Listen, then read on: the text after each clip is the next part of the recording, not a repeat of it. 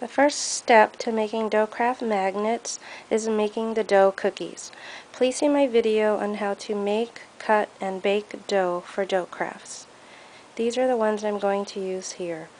Now in that video, I also used some dough paste to cover the cracks in this butterfly, so I wanted to show you up close what it looks like after the dough paste. You can see it's really rough. So the next step to that is to take some sandpaper, and then you're just gonna smooth out all those rough edges all over the cookies. Okay. I just wanted to show you how it looks before and after sanding. So the two on the bottom have already been sanded here. Okay, I've sanded all of my dough cookies, and I wanted to show you my paints. This is my box of paints. We use acrylic paints when painting these, and I use the bottles because they last forever. I have 4 of these, used it a few times, and they're completely dried out, all 4 of them. The bottles, they last forever. This one I bought in November 2007. I wrote the date on it, and it's still good. I'll open it and show you. Okay, there we go. It's still good. And this is the color we use for skin. It's called Skin Tone. Let me see if you can see that. Skin Tone. Anyways, so you can find that in the craft section. I like to go to Walmart and buy all my stuff there. This one I bought for just $0.25 on sale. It normally costs about $4. And this one was $1.50. So go to the craft section and look in the clearance. This is what we use after painting. You're going to varnish it, and so it's nice and glossy. I got this for $1.50, and normally they're $9.88. So yeah, clearance is a good way to go. Okay, I started painting my girls here in my skin tone paint, and I just want to paint the part where the skin would be exposed, like the arms and the hands and the legs. And then you just paint the top side, and then you set it down on the plate here, and then you're gonna let it sit and dry for an hour. That's how long it takes.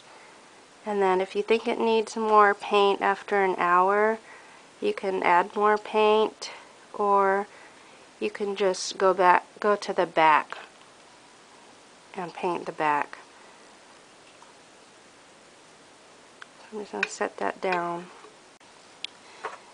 If you're painting something with a loop, I'm painting this cross, a gold color, and I have to paint the bottom, so I'm going to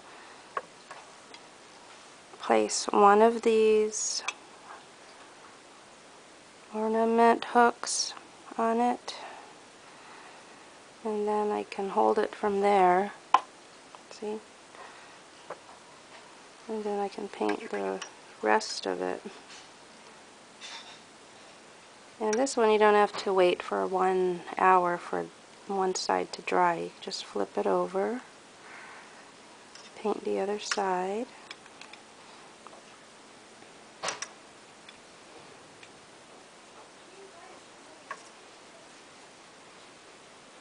And then you can just hang it to dry for an hour, like that. Okay, so after painting your ornaments or your objects here, you're going to take your varnish, and then Make sure the paint has dried before you apply the varnish.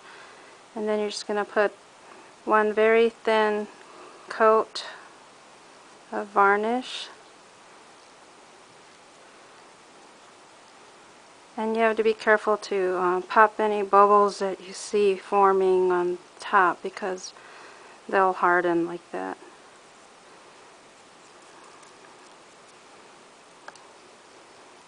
Okay.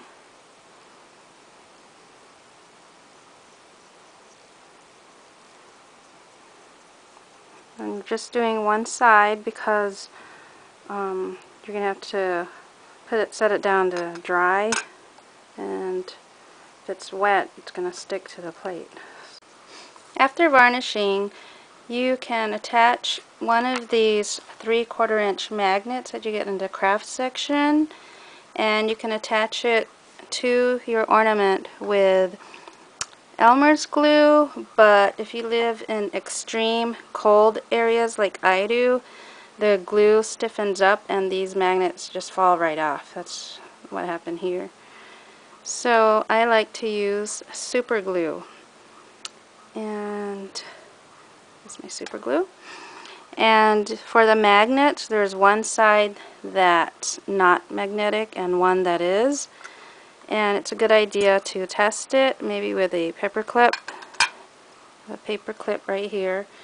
Here it's sticking, but the other side doesn't stick. So that's the side you will glue to your ornament here. Okay, so you just apply a small amount of glue here,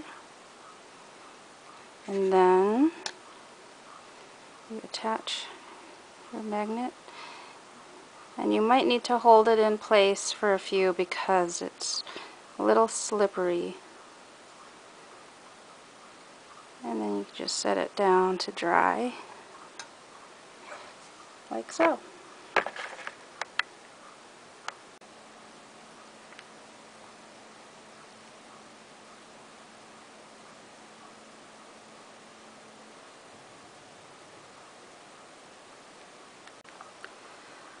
My kids sold these at a craft fair, and that's why we have a logo here that my brother created for us. Thanks, Alvin. And I wanted to share it with you because it tells you how to take care of these magnets.